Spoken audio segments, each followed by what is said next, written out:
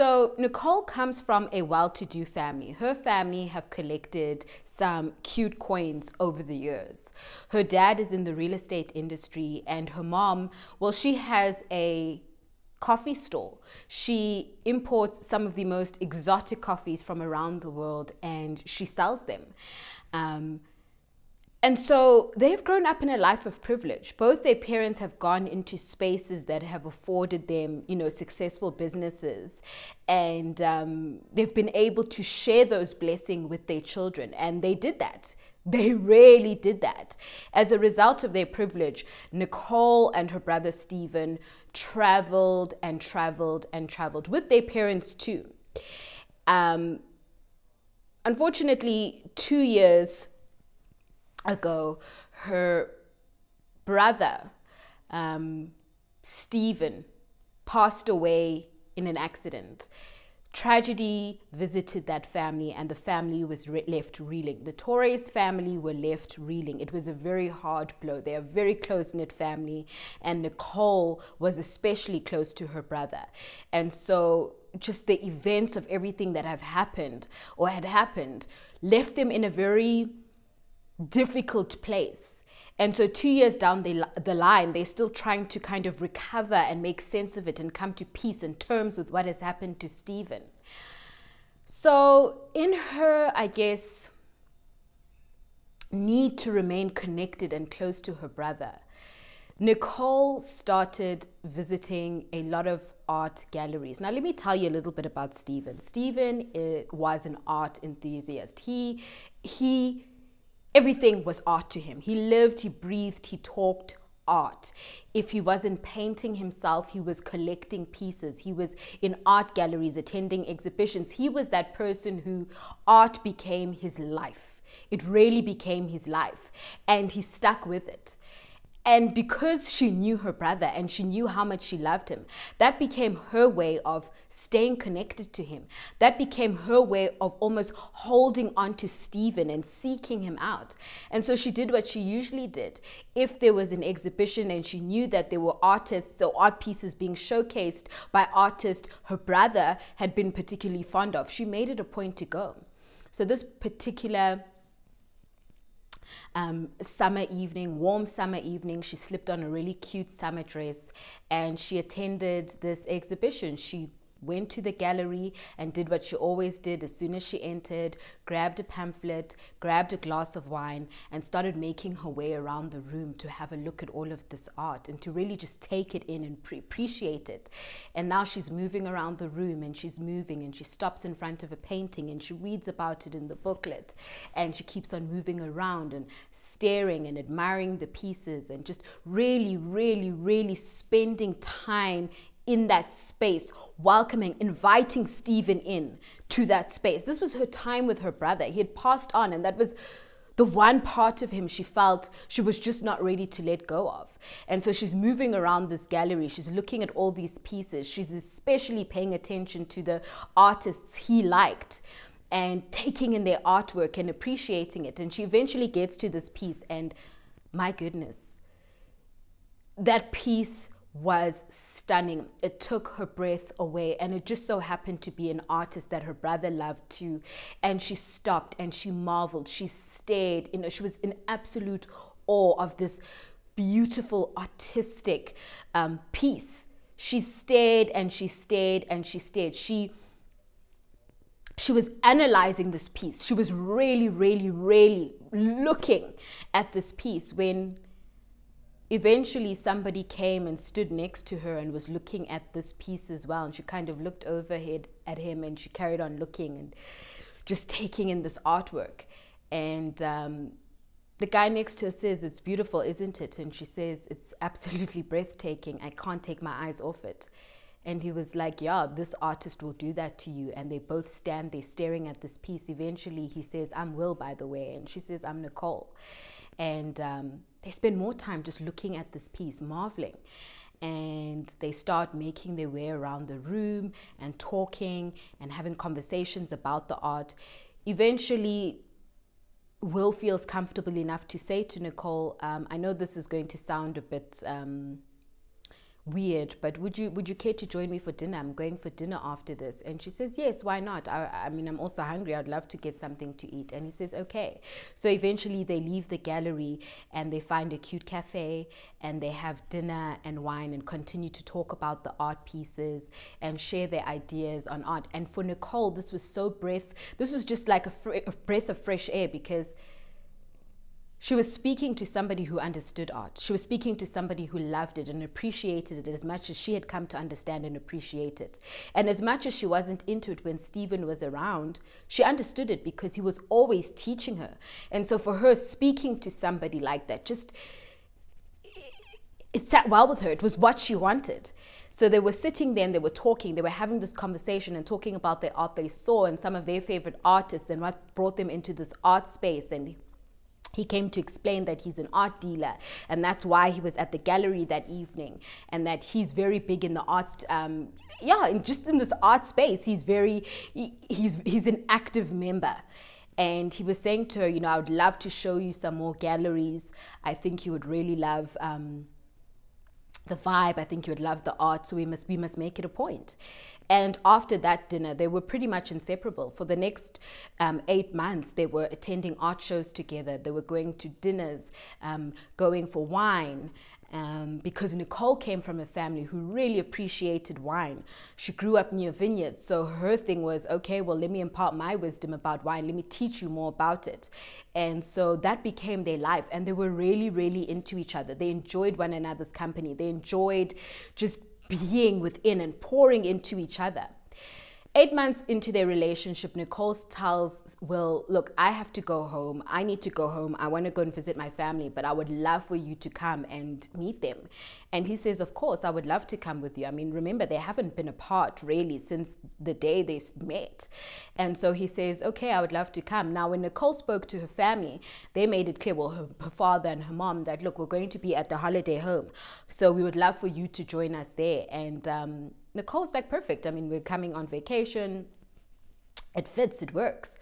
So they take a flight out and then they drive down to their holiday home and they get there. And from the moment they get there, the Torres family are so welcoming. They are so happy to meet this new guy friend of Nicole's. They're happy because, she had spent so much time talking about him and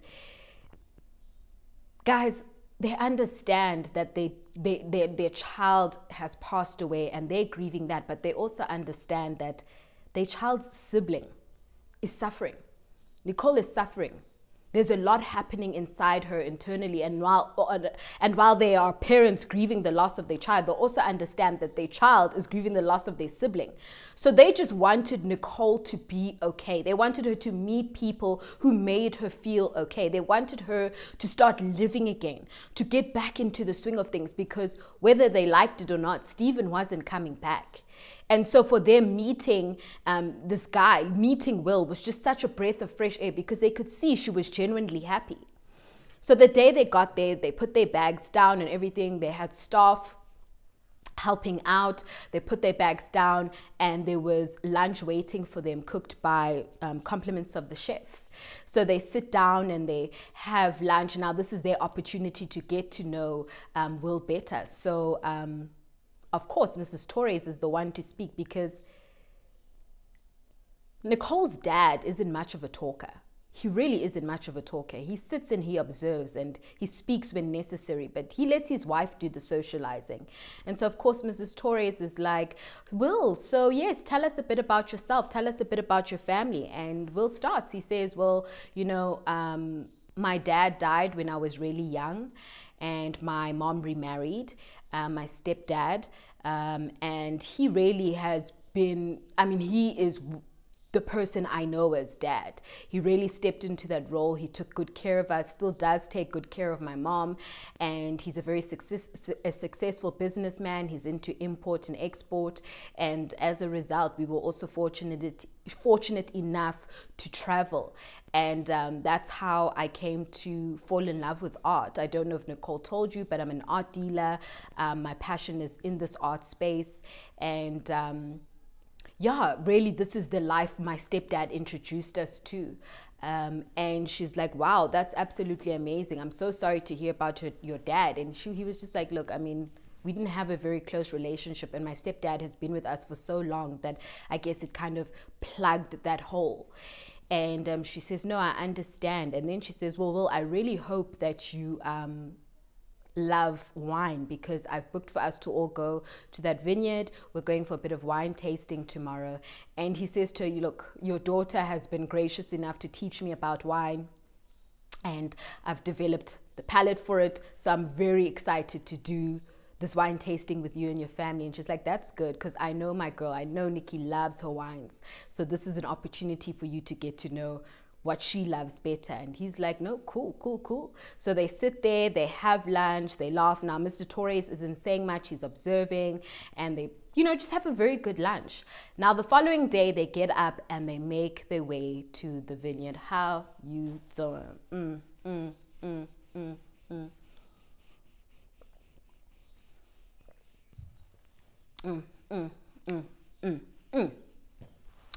Get there, do the wine tasting, from white to red to sparkling. They did the damn thing. They had an amazing afternoon indulging in some of the best wines out there.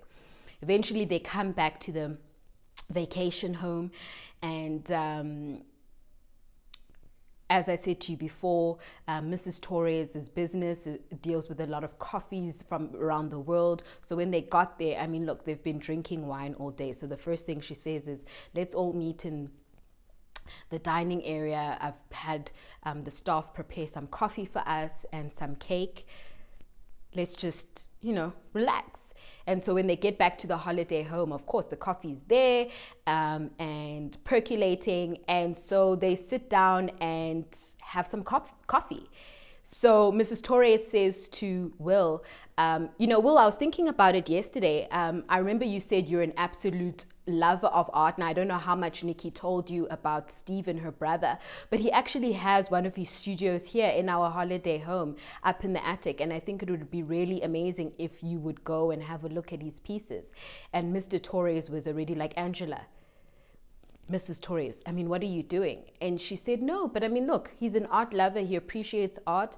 Stephen's stuff is accumulating dust up there. Why not let other people see it and appreciate his work? And the dad is just not feeling it. Now, understand this. His son has died in a very tragic accident. That was his only boy. He's still reeling. But of course, as the head of the family, he needs to keep it together. The idea of somebody else rummaging through his son's stuff is just nauseating. It's sickening to him. Like, I don't want anybody touching my son's stuff. I don't want anybody looking at my son's stuff. But Mrs. Torres is just, he's not going to touch anything. He's not going to take anything. Just let him go and see. He's an art lover. He's put Nikki in the space of art. Let him go and have a look. So Will says, I would love to have a look at the pieces. And Mr. Torres is just looking like he doesn't agree with it, but he's not about to argue with his wife. So after coffee and cake, they make their way up to the attic. And of course, when they get there, it's a little emotional for Nicole because she hasn't been here since Stephen died. But that studio space is as beautiful as she remembers it to be. As soon as she walks in, she immediately notices his painting station that was right near the window. She notices all the beautiful pieces of art he had painted over time that are just kind of scattered everywhere. His paint, his brushes, his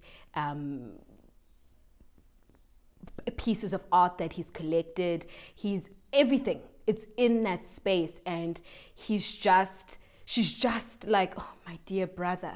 My dear, dear brother. And she walks around and she starts explaining things to Will, like, this is a piece that Stephen painted. This is another piece he painted. This is where he would sit when he would paint. These are the type of things he loved to paint, really speaking about her brother. And then she said, and these pieces over here are not pieces Stephen painted. These are pieces that he collected over time because he was also a collector of art. And Will is like, okay, well, yeah, let's have a look. And he's looking eagerly, like watching her, rummage through, just kind of go through the art and show him, so this piece, there's this piece, there's this piece. As Nicole is showing him the different pieces, Will is like, but he tries with everything in him not to raise any alarm. And he's looking at the pieces and looking at the pieces and looking at the pieces, and he doesn't say anything. He lets her continue to explain and to talk. And Nicole says, my brother used to say all the time, it doesn't matter how cheap or expensive an art piece is, it's priceless to him. And this was his life. This was his escape. And he's watching Nicole show him all these different pieces, just going through. And he's dead quiet. Eventually she says to him, babe, let's go back out. Let's go to the lounge area. Perhaps we can just chill and later on make our way to town for the movie you wanted to watch. Let's just go and catch that movie and then we can have dinner much later. And he says, okay, but my love, I need to go and have a shower. I'm feeling hella sticky. I just want to go and have a shower. And she says, no, you're right. I also need to take a shower. You go into the room you're sleeping in, because they weren't sleeping in the same room under the parents' roof. So you go into your room and I'll go to one of the other guest rooms to take a shower. And I'll come to the room when I'm done. And he says, okay. He kisses her and he makes his way to the bathroom. As soon as Will gets to the bedroom, he closes the door behind him. He goes into the bathroom, closes that door behind him, and he switches on the shower. And now the water is just coming out. And he picks up the phone and he starts dialing. Now he calls a man by the name of Daniel. So Daniel picks up the phone and says, Will, how have you been? Where have you been? It's really good to hear from you, buddy. What's going on? What's up? And Will immediately jumps into it. He says, I've got very good news. I have just come across some original art pieces, and they are in the region of between $8 to $10 million. And I know that now Daniel is a gallery owner, and he says to Daniel, I know your gallery, I know you, and you deal with top of the range pieces, and this art needs the best homes. These pieces of art need the best home, and I thought of you. And he's like, oh, wow, thank you, brother, but are you sure these are original pieces? And he says, I'm sure. And he says, who's the artist? Will tells him the artist's name, and he's like, Will, are you sure? And he says, Daniel, I do this for a living. Now, Daniel's worked with Will. He knows Will. He knows the level of art pieces that Will brings in. Will is here. He knows, he has impeccable taste in art. He knows his art. He knows his artists. He knows this is part of his job. He's able to value these pieces. And he says to him, Daniel, I'm sure.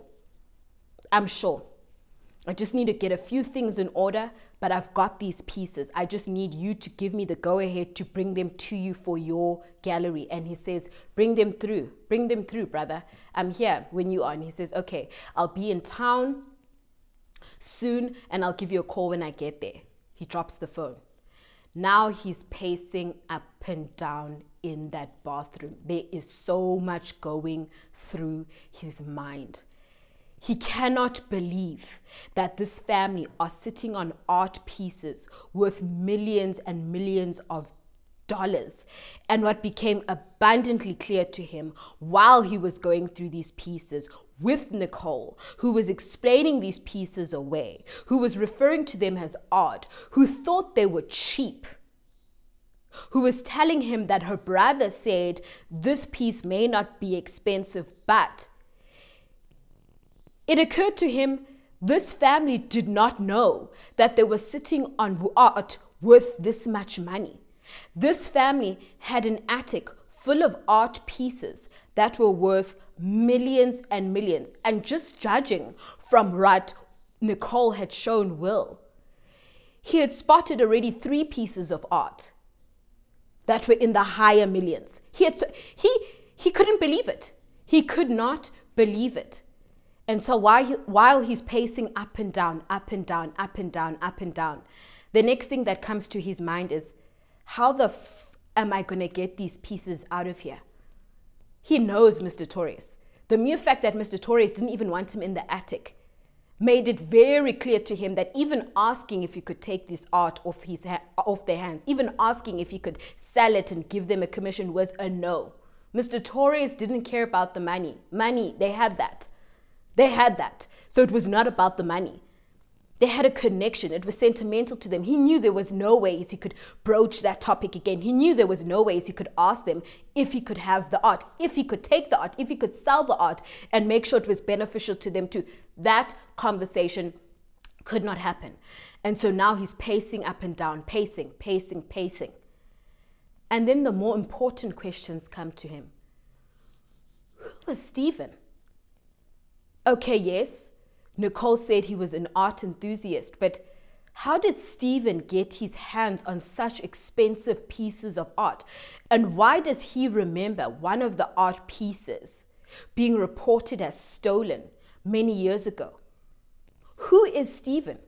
Why does he have an attic full of art pieces worth millions of dollars and has made his family believe the pieces are worthless? Who was Stephen?